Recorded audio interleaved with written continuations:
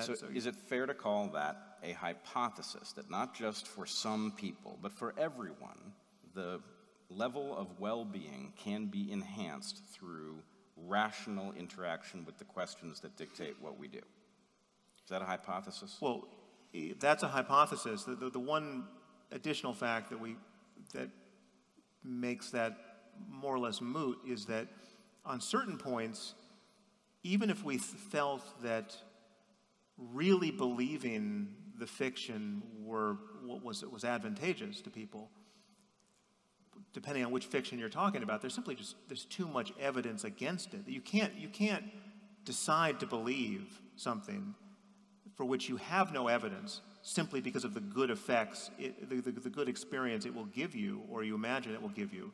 I mean, that's why Pascal's wager never made any sense. I mean, you can't say, the only way you can believe something to be true, really true, not just metaphorically true, is to believe that if it weren't true, you wouldn't believe it. That you stand in some relationship to its truth such that that is the reason why you believe it. Now, you can't be telling yourself, I have no evidence for this thing, but I know life would be better if I believed it to be true, and so therefore I really believe it's true. You don't think people do that all the time? I don't think they do. I think they do things much more like we're talking, the metaphorical truth we're talking about. We act as if things are true without forming any strong propositional claim, and that's fine. That's fine. That has its own utility. I mean, you don't think this is basically, we all suspend disbelief when we go and watch a movie, and we sort of entitle the movie maker to set the ground rules of the space, and if it's Harry Potter, then there are magical things that can happen, and if it's some other story, maybe there aren't.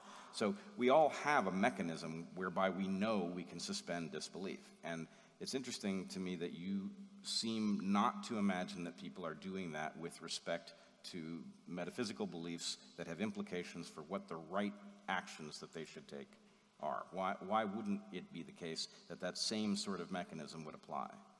Well, it does apply, but there are people who are clearly doing much more than that. I mean, so I'm not, if that's all people were doing under the aegis of religion, I wouldn't spend much time worrying about religion. I mean, to some degree, that's what people do, as you say, going into caring about things that at bottom we really shouldn't care about. So the World Cup is on right now, and we literally billions of people care down to their toes what happens to this little ball as it traverses a lawn, right? And if it goes into the net, it really matters. And if it fails to, it really matters. And it always matters if we hit the target, Sam. But this is something we have manufactured to care about, right? It's something that speaks to us unbelievably. It's quite literally a game. This is a game that people are playing, but some people take it taking it further than seems truly rational is part of the fun.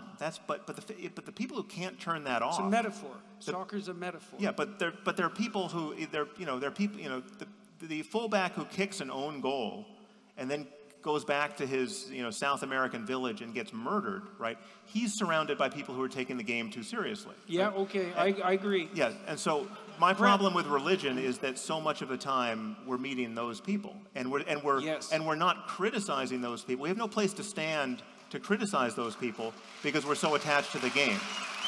Fair enough. Look, why don't